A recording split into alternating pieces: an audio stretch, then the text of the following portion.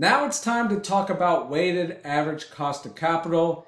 And I know what you're thinking, yo, that's WACC. That's a great acronym, and I want you to remember it because this is a super important topic. So what weighted average cost of capital is basically considered to be the blended cost of capital across different types of debt and equity.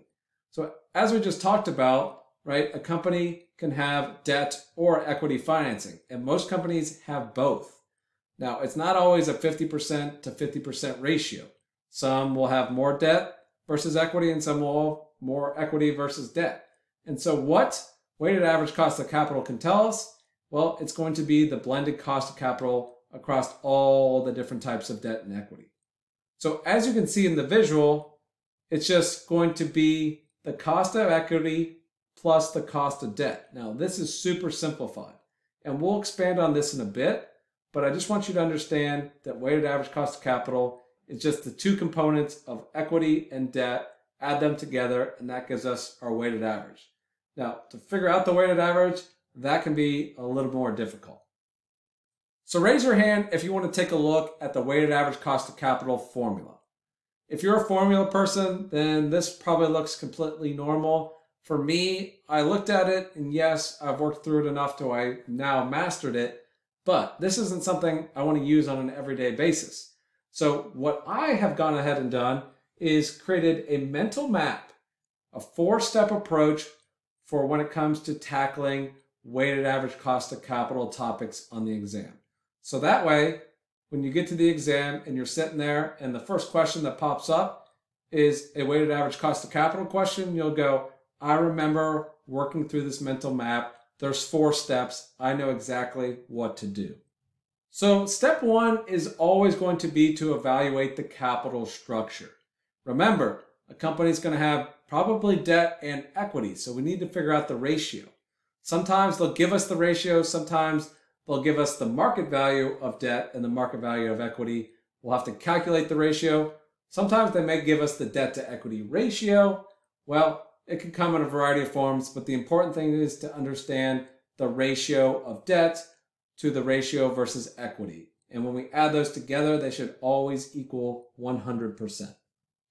Now in step 2, we're going to start by calculating the weighted average cost of capital specific for equity.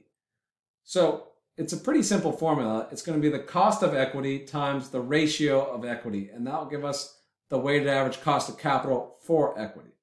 Now we're not going to get into it in this module, but there are a variety of ways to figure out what a company's cost of equity is. So we'll tackle that in later modules, but for now, just know that it's going to be the cost of equity, and that's going to be multiplied by the ratio of equity to total capital, right? So that gives us the WACC for equity.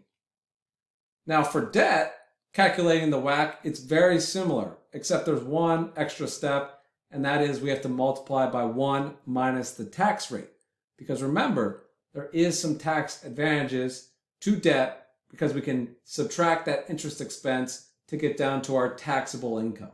So WACC for debt, very similar to equity, except we have to multiply by 1 minus the tax rate. Step 4 is my favorite part because it's super easy. We just need to take the answer for step number 2, which was the WACC for equity, add in the answer from step number 3, which was the WACC for debt on a post-tax basis, and that gives us the combined weighted average cost of capital for the company.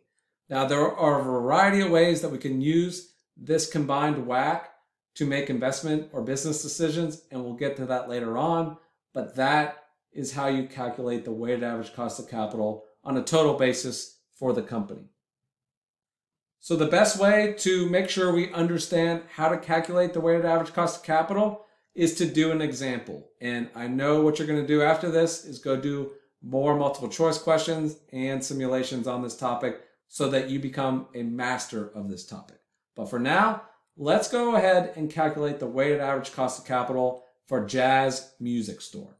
So we'll go ahead and trust that the question gives us the necessary information. And let's just start working through our mental map, our 4 steps. So starting with step number 1, we have to figure out the capital structure. And it tells us that Jazz has a capital structure that is 25% common equity and debt that is equal to 75%. So we know debt is 75%, equity is 25%. Our quick check is that 100%? And the answer is yes. So now we can move to step 2 and calculate the WACC for equity. So we just take the cost of common equity, which the question tells us is 10%, multiply it by that ratio of common equity, which is 25%. That tells us the WACC for equity is 2.5%. Now step 3, this is the WACC for debt. So we look through the question, it tells us the cost of debt is 5%. Debt is usually cheaper or has a lower cost than equity. So always keep that in mind. So the cost of debt is 5%, multiplied by the ratio of debt for the total capital structure, which is 75%. And that tells us the WACC for debt before considering taxes is 3.75%.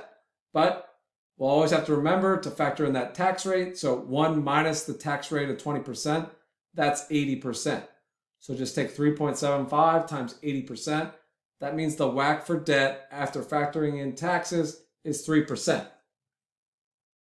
Now, as we move into step 4, please remember what is the point of weighted average cost of capital? It's to give us the blended cost of capital across debt and equity. So what we have to do, add these together since we already calculated the weight. The WACC for common equity was 2.5%. That was from step 2. And then the WACC for debt from step 3 was 3%. So what's that add together? That means the combined WACC for Jazz Music Store is 5.5%. So see, that's not too bad. We'll learn later on exactly how to use this weighted average cost of capital to make business decisions. So the last part here is focused on how to interpret the WACC. There are a variety of ways that we can use this weighted average cost of capital rate, but it's mainly used to determine whether a company should invest in a project, a business, or other types of decisions. Now, it's usually the discount rate in a net present value calculation. It could be the hurdle rate in an investment decision. Those are the two most common types, but that is how we can interpret the WACC and use it. And typically, a company is going to want to have a return on a project or investment that is greater than their weighted average cost of capital, because if it's less than their weighted average cost of capital, that means they're actually losing value on their equity. So always, always, always remember that if they're contemplating a project or an investment, that the return on that project or investment should be greater than the weighted average cost of capital for the company. So that is the key thing to remember. We'll practice this more as we do multiple choice questions and simulations, but I just wanted to give you a basis on how to interpret the weighted average cost of capital, because when it comes to anything, you have to understand the why. Why is this important, and why does the CPA exam want me to know this information?